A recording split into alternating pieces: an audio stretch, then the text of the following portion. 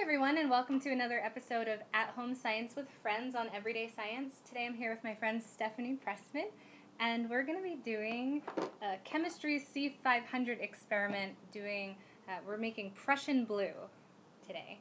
Prussian Blue, otherwise known as Parisian Blue, or Perusian Blue. Perusian. It was one artistic interpretation.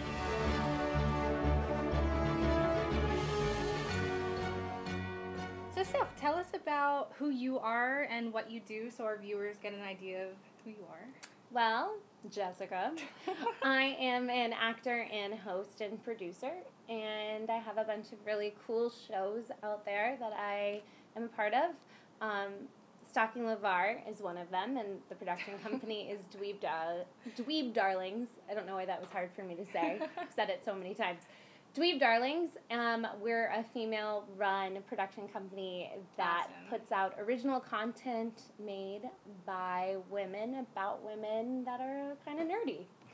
So, love that. And I also have two other shows that I produce and host called Fashionably Nerdy, which is about everyday nerd fashion.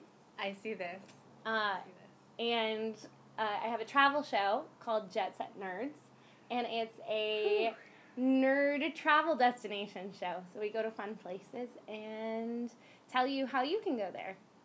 Your life sounds so exciting and very nerdy, too. Yeah, it's super nerdy. We're wearing blue gloves in honor of Prussian Blue. Everything we need for the experiment, we have our 2 test tubes, we have pipettes, we have potassium hexocyanoferrate, cyan's blue. That's what I think. But the powder's actually yellow. Yellowish. We have to do some chemistry, make some reactions. And then we have ammonium iron sulfate. Ammonium iron sulfate. So to start, we're going to dissolve 1 very small spoon tip of ammonium iron sulfate in a test tube filled halfway with water. Okay. All right. I'll fill halfway with water. Okay. Here, I'll hold the water.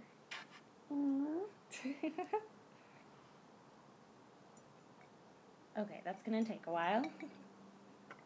Teamwork, this is our team song. So what is your favorite type of science? Is it chemistry? I like chemistry because I like cooking and baking. So that would be why I like chemistry a lot. But I also really like botany, though I don't have a green thumb. I like learning about plants.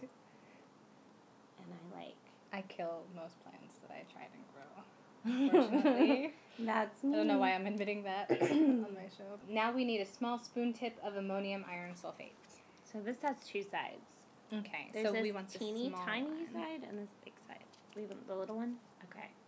So we're going to dissolve it. It looks like salt. Salt crystals or sugar crystals. It turned kind of yellowy. Oh, look at you go. Little known fact, but I actually used to work in a science lab. And this is what you used to do? Actually, sometimes. Yeah, mix solutions with pipettes. Okay. Steph, you're also in an improv group. Oh, yeah. I'm in a few improv groups. But they're both of my fantasy teams are super fun. I have a team called Dungeon Master that does fantasy improv based off of Dungeons and Dragons. And it's really fun. That's fun. It's long form and scripted, and we take 6 people from the audience on a quest, which is super fun. Oh, really? And then my other team that's really fun in fantasy is Harry Potter themed. And we're called The Show That Shall Not Be Named. So there's a suggestion always for your Harry Potter show? Our Harry Potter show, we actually normally ask for Muggle items. Oh, okay. As a suggestion. And if you don't know what a Muggle is, I'm sorry you haven't read or watched any Harry Potter books or movies. But a Muggle is a non-wizarding folk. Ooh, this one's a little bit more like a sugar or cornstarchy consistency. Yeah. All right. But yeah, The Show That Shall Not Be Named. We're really fun. We dress up in our best Hogwarts attire, and we create news stories. And we do a long-form show which means that it's a story that continues going. It's not like a short little teeny scene. And it's really fun. It sounds like fun. I'm a huge Harry Potter fan, so. No. Yes. Okay. All right. So we have our 2 solutions and our next step. Okay, here we go. Take the solution you made in step 2 and add 8 to 10 drops to the ammonium iron sulfate solution from step 1. Okay. Here we go, guys. Real life science is about to happen before our eyes. 1, 2. Do you see it? 4, 5, 6, 7, 8. It's blue. That is really neat. So Prussian Blue. That's beautiful. Should I mix it? Yeah, let's mix it up. Steph and I learned a fun fact. So Prussian Blue was the pigment that was used to create that famous wave painting. By Haruki. I don't know what We'll his put it name up is. here. He's a famous Japanese painter. That is so cool. Okay. That's really neat. I wish you could see it up close because it is really spectacular. It's got like all sorts of fun. Here's a shades of gratuitous insert shot. Ta-da! So let's, for our next step, we're going to erase the blue. How do we do that? And here's how. Okay, in a test tube, dissolve 1 large spoonful of sodium carbonate in 5 centimeters of water. You know, sodium carbonate sounds a lot like baking soda. Is it baking soda? I'm pretty sure it is exactly baking soda. So is it going to go fizz, fizz, fizz? Is it going to fizz over the edges?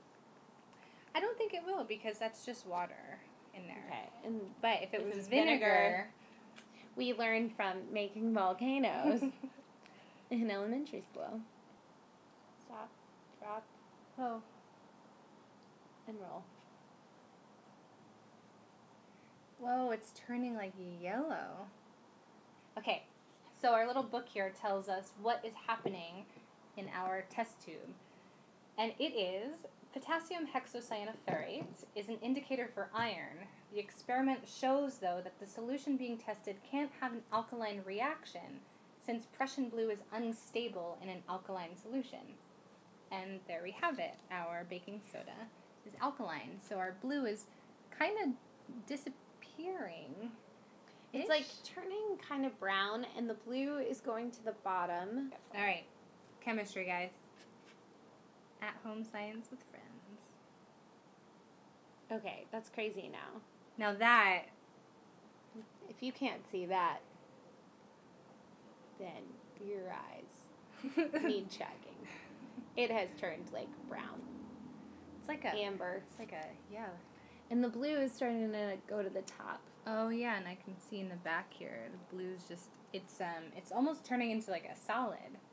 So, Steph, can you tell us about any projects that you have coming up that people can check out, or some websites we can look at? You can check out my website at stephaniepressman.net, or dweebdarlings.com, or fashionablynerdy.com, or jetsetnerds.com, or any of those things on Twitter or Facebook. We do giveaways all the time on all the shows, so check it out. Awesome. Great. Well, thank you so much for coming on the show and doing science with us. There you go, guys. Thank you guys for watching. Be sure to subscribe to Everyday Science and all of Stephanie's. I'm pretty sure she has like 5 channels. You can subscribe right down there. Subscribe right down there. We'll put like a little thing there. And leave a comment in the comment section below. I'd love to see what kinds of science that you guys want to see us do next. And yeah, like the video if you like it. And we'll see you next time. Like, it almost matches your shirt. Oh, well, we planned that. Yeah, totally. Planned that. Fashionably nerdy. In the flesh. I always like my science to match my clothing. It's my thing. It was blue to match the blue and the gloves and the NASA shirt. And now it's orange to match my cardigan. You've always got to do that.